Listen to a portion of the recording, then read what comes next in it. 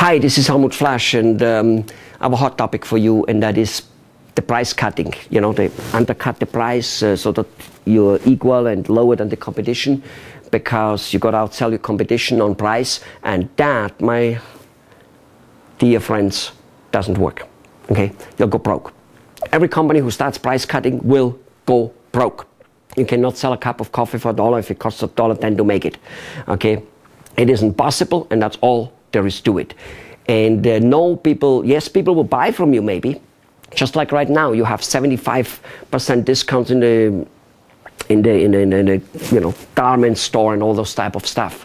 Well, most likely we will see another flood of bankruptcy coming along, simply because even though their revenues are up or not down too much, they're not making any money. It doesn't work. However, what does work is extremely insane low loss leaders. What is a loss leader?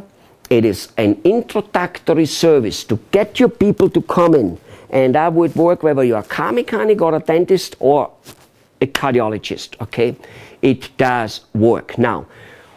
And even if you just don't get fancy now with insurance and all, please just don't get fancy. There are ways to do that. You might have to learn about it, but you know, right now, and you know, many of our clients, for instance, are dentists. Get them in with something which is insanely profound. I mean, it's just insane low.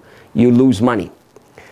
Your colleagues, your friends, your neighbors, and your spouses need to tell you that you're completely out of your mind doing such a low loss leader. Now, many of you people will tell us that when you do that, you attract a certain bad clientele. Absolutely not true.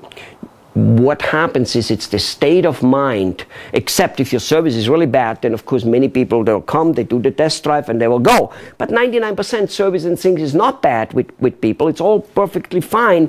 But what is bad is the state of mind of you and your staff. You and your staff think and they feel that when people come in for such a low loss leader, that they now not buy. It's your attitude. Also, you might have to learn that then presenting the rest of the service which the person needs has nothing to do with the loss leader. You don't need to cut back there. You don't need to. You don't need to get the picture that the guy who comes in for a loss leader is a poor person. I had a dentist in Beverly Hills, actually, right outside Beverly Hills. Okay. Having a lady coming in with a loss leader, which was insanely loss leader, okay, and guess what? All her services was 1,000% paid by the insurance because she was the wife of an ambassador to the United States from some other country. There was nothing she didn't get paid. And she came for a loss leader. Now, if that can happen, do you think that normal people come for a loss leader?